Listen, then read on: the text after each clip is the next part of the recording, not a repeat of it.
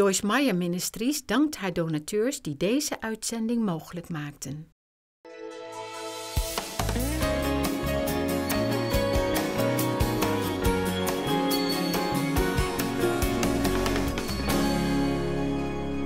Has anybody noticed that people are absolutely everywhere?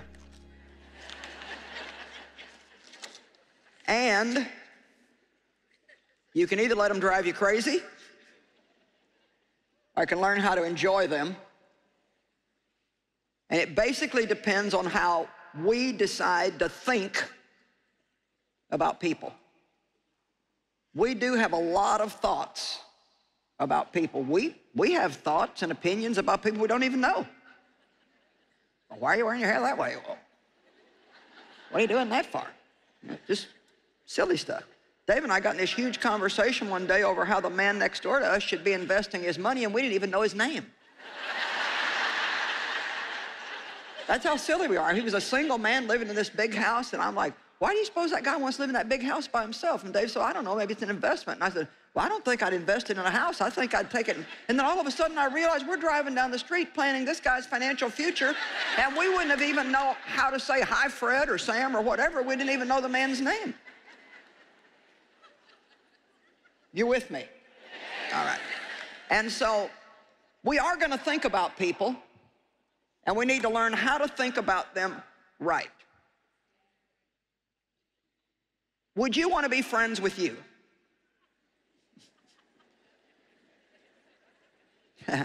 I don't know about that giggling. That's like, well, I don't know. I don't know about that.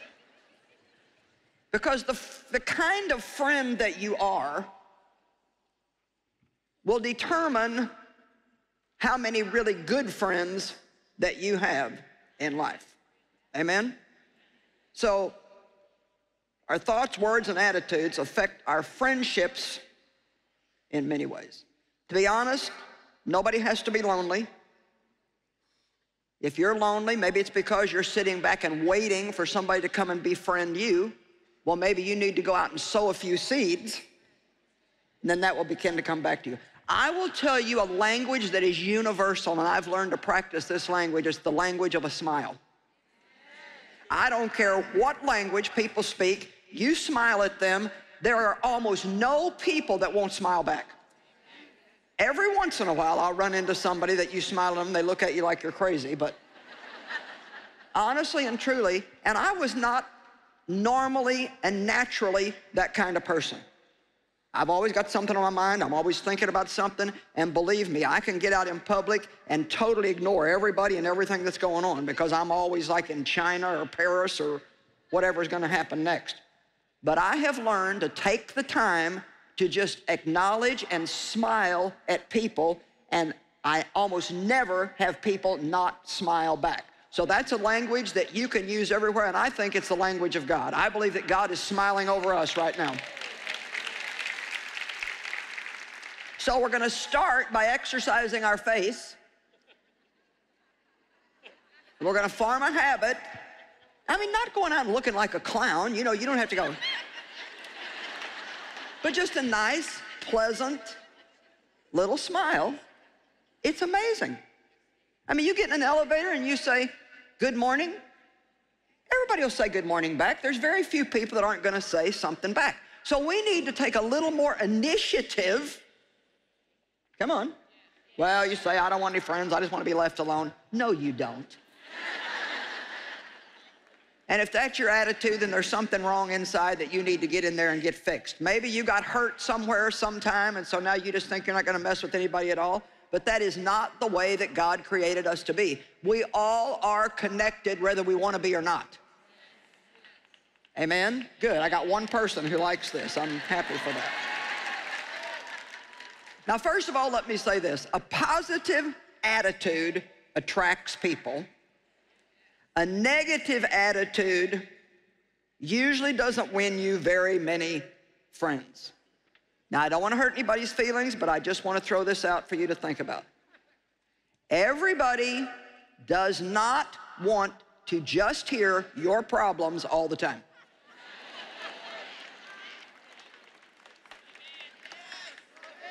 Now, It's great to have a good friend that you can share with, but you don't have to share and share and share and share and share and share and share and share and share and share. And then when you wear that one out, go find another one and share and share and share and share and share and share.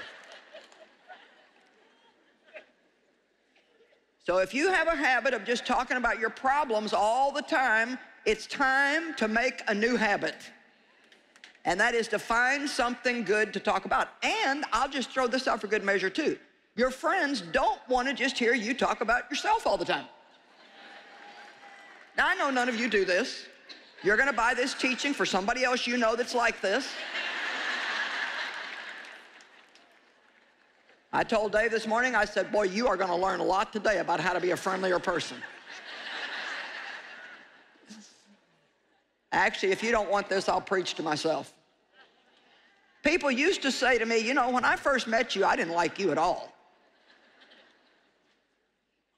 And I didn't know what the problem was. Well, I wasn't very likable. I talked about my problems all the time. I was selfish and self-centered. If I talked about anything, I wanted to talk about myself. And people will always respond to you if you ask them about them. Well, tell me about your life. You learn how to say that, tell me about your life, you probably won't have to say much else. Do you have children? Where do you live? What kind of work do you do? Act interested in people. But then that's giving, isn't it? To give our time to really listen to people that maybe we really don't even care about. You know, I was in a doctor's office one day many years ago. I'm always glad when I tell these bad stories about me to be able to say it was many years ago. So this is many, many years ago. And I was just really getting started in ministry. And I'm sitting in this doctor's office, and this little old man who'd broke his leg on the snow, he kept wanting to tell me about his leg. Well, I didn't want to hear about his leg. I had my Bible, and I wanted to be spiritual. I didn't want to be nice to that man. I wanted to be spiritual. Is anybody out there today? Come on, I said, I did not want to be nice to the little old lonely man who had broke his leg. I wanted to sit there and pray under my breath and read my Bible and think how pleased God was with me because I was studying and praying in the doctor's office. Come on, what is true spirituality? You can have your whole Bible underlined, but if you're not nice to people, then the Bible says, no matter what you do, if you have not love, all you are is a big noise and a loud clanging cymbal. One new commandment I give unto you, that you love one another just as I have loved you. By this shall all men know that you are my disciples. Let me tell you something. Every single one of you is in ministry. Don't sit and say, well, I wish I was in ministry. You are in ministry. Everywhere you go, you're in ministry. We are what? The light of the world.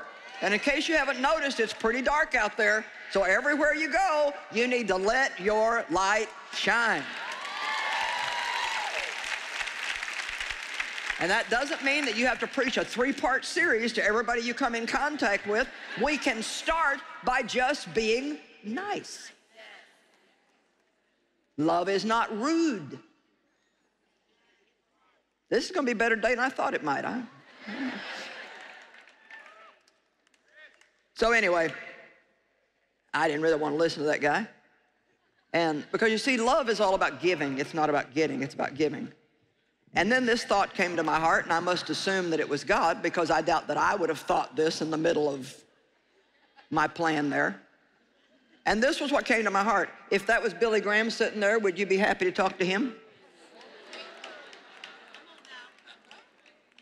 Let me tell you what, if Billy Graham would have been there, he could have told me about his leg, every follicle of his hair, his fingernails, I'd have been like, tell me about it. Oh. Because if Billy Graham would have talked to me, it would have made me feel important. But that little old guy wasn't doing anything for me. God had opened up a door for me to do something for him. How do we think before we go out every day? We need to prepare ourselves to be used by God every time we go out our door. And part of your prayer life and part of your time with God that you don't know what to do with can be actually mental preparation, thinking thoughts on purpose that will prepare you to go out and be ready to pay attention to what's going on around you and be used by God anytime that God wants to use you. Amen?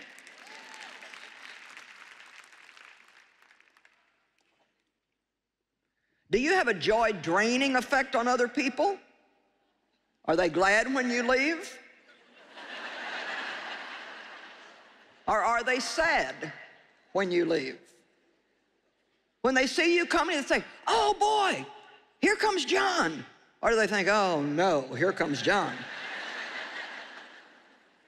You know, Dave is very positive, and in general, everybody likes Dave, and Dave likes everybody. Now this is gonna sound like it couldn't possibly be true, but I'm telling you that it is. In the whole 48 years I've been married to Dave. In 48 years, maybe I can remember 2 times in 48 years when he told me he didn't like somebody. Twice in 48 years, he didn't like somebody. I'm glad I'm talking about Dave and not me, because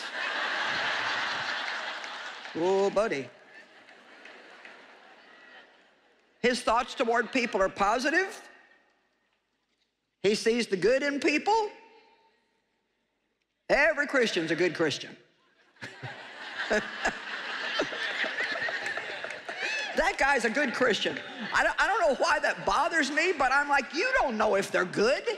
You don't know what's going on behind closed doors. And not only that, when somebody called Jesus good, he said, why do you call me good? There is none good but God. So the bottom line is any goodness we have is only in Christ. It's not in ourselves. So that has nothing to do with anything, but there it is. Philippenzen chapter 4, verse 8. Isn't Jesus so much fun? For the rest, brethren, whatever is true, whatever is worthy of reverence, whatever is honorable and seemly, whatever is just, whatever is pure, whatever is lovely and lovable, whatever is kind and winsome and gracious, if there's any virtue and excellence, if there's anything worthy of praise, think on and weigh and take account of these things. Fix your minds on them. So we only get to think pretty thoughts. We don't get to think ugly stuff. How does love behave toward other people? Well, honestly, I believe that all loving action begins in our thoughts about how we're going to see people, how we're going to determine the worth of people. Just because everybody out there is not like me, that doesn't mean there's something wrong with them. But I spent a lot of my years thinking that. And some of you are probably still stuck there. Well, what's the matter with you? How could you think that? How could you possibly want to wear that? How could you possibly think your hair looks good? See, just because I don't like something, that doesn't necessarily mean there's something wrong with it. We are not the standard. Come on, this is better than you're acting. We are not the standard for everybody else in the universe.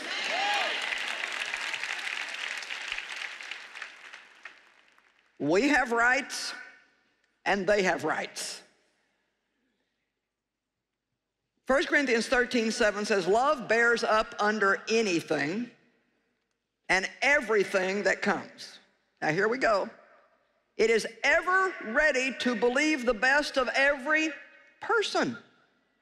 Love thinks good things about people, and love believes the best. Now, if we can get this love believes the best thing, and see, I think that's the way Dave is, where I started out many, many, many years ago as a judgmental, critical fault finder. Do I have any relatives in here today? Let me add one, a suspicious, critical, fault-finding, judgmental person. I didn't believe the best, I believed the worst. And that was because I'd had a lot of bad things happen to me, and I had seen a lot of some of the worst of people. But just because I had a reason to be that way, I didn't have a right to stay that way. Now, I want to say that again. Just because you have a reason to be negative because of things that have happened in the past, once we know the truth, then we have no right to stay that way, because God is offering us a better life, but it's got to be according to His way of getting there, not our own way. And the more we love people, the more we get ourselves off of our minds, the more we smile, the more we take time to listen to other people that we'd really rather not even mess with, the happier we're going to be.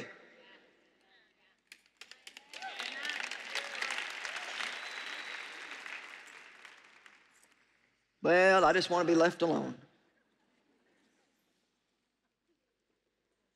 Well, you're not going to get left alone.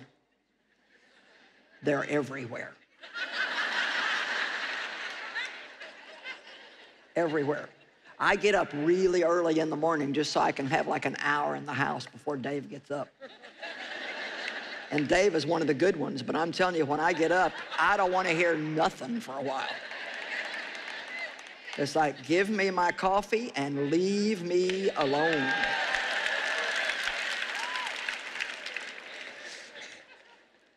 And he gets up and starts singing. I'm like, oh, really? The other day, I told you a little story before about how he dribbles the soap in all the dishes at night, and I accidentally put my shake in something that had Dawn dishwashing liquid in it, and I drank the soap. Well, Dave is going around then the rest of the day singing that old song, I'm forever blowing bubbles. Oh yeah, it's quite humorous at our house. We have our own brand of entertainment at this stage.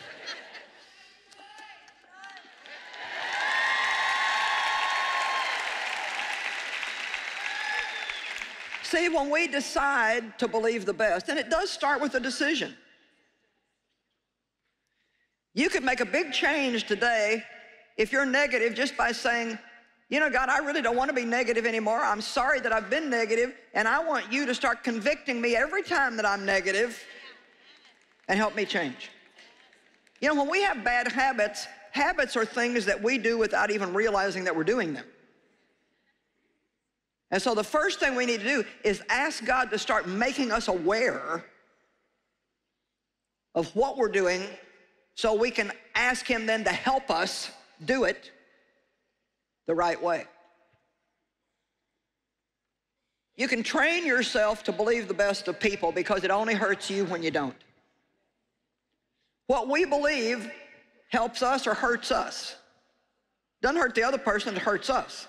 Many times they don't even know what you're thinking. They may feel the weight of your thoughts if they're negative, but they don't really know what you're thinking about them. But you know, and God knows, and it affects us. When we believe the best of people, it's so much easier to forgive people when they hurt our feelings. Oh my gosh. You can either say, well, you did that on purpose and I'm not going to put up with it anymore. Or you can say to yourself, I'm going to believe the best. I don't think they really knew that they were hurting me. Or I bet they're having a bad day today and something's hurting them. You know, hurting people hurt people. Most people don't get up every day just to go see how mean they can be to everybody. They've just got problems in their own life. And when we see people acting that way, it's a great opportunity as a believer to pray for them. 1 Peter 4:8 says, above all things, have intense and unfailing love for one another. For love covers a multitude of sins, forgives and disregards the offenses of others. When you believe the best of people, it's so much easier to do this. I love this part about love covers faults. Are you the kind of person that tells everybody secrets, or are you the kind of person that keeps people's secrets?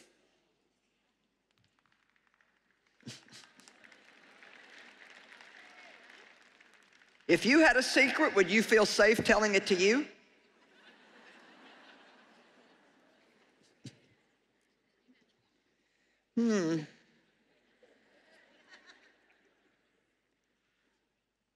Love goes out of the house mentally prepared to help people.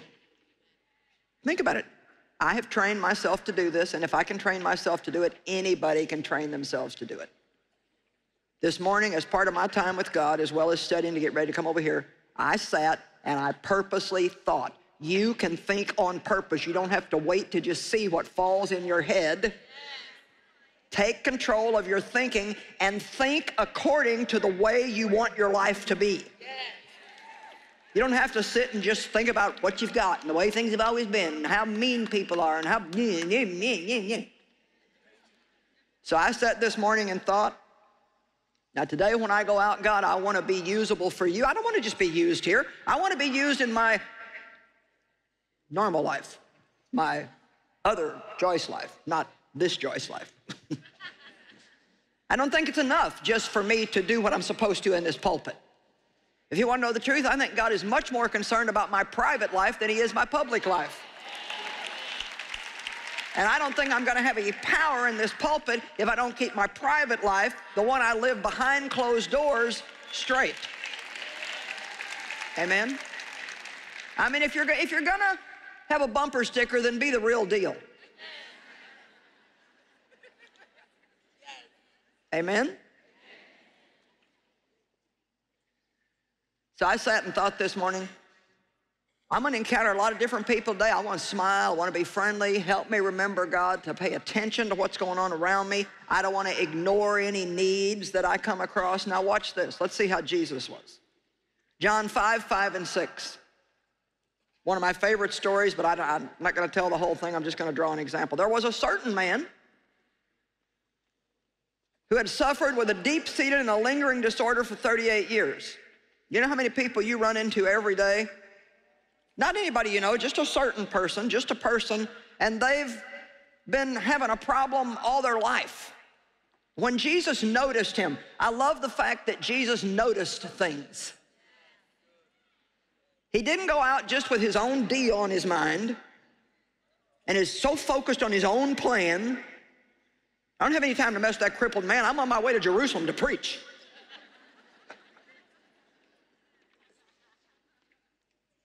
Let's pray that God will help us to begin to notice what's going on around us. Let's notice the people in our churches that are lonely and hurting and by themselves. Let's notice the person at work that looks like they're depressed. Let's pay attention when somebody says, the motor went out of my car and I don't have any money to fix it. Well, we don't want to listen to that because God might ask us to help them. I don't want to hear that. So sometimes we'll come up with something, the devil will make a suggestion like, well, of course the engine went out of their car. They've got all kinds of sin in their life. Like that's an excuse for us not to help them. That's exactly the person that it would be good to help because they're the ones that have never seen or felt real love in their whole life. Come on.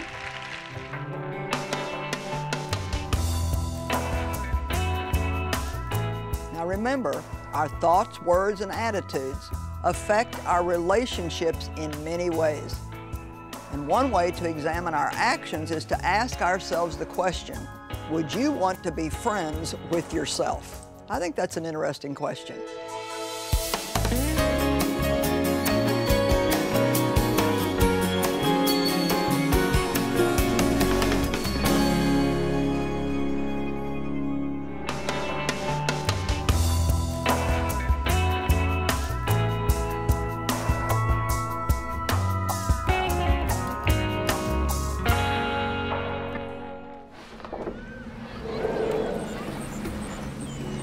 Unfortunately, in a lot of our communities around here in South Africa, and this region in KwaZulu-Natal, the abuse, the sexual abuse, the physical abuse as well, is quite horrendous. Even in the area we were scared for the kids. It's heartbreaking when they're missing. I'm not going to let that happen. That's why I'm fighting for this area. Some of the children in this area have disappeared? Yes, they did. We never found them. Before we open up this crèche, they are safe, healthy, good.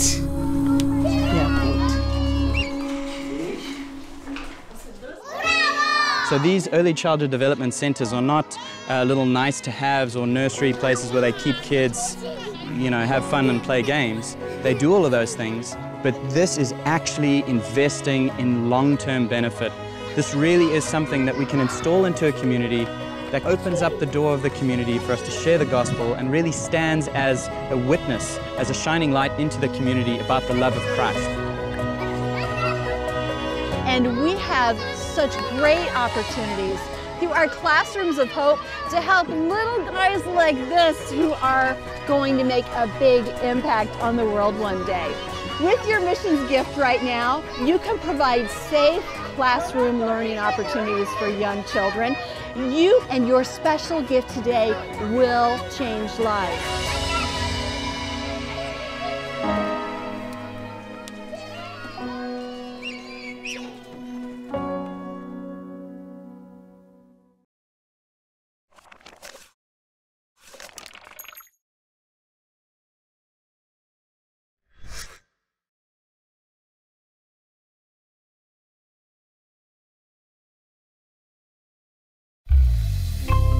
Vragen?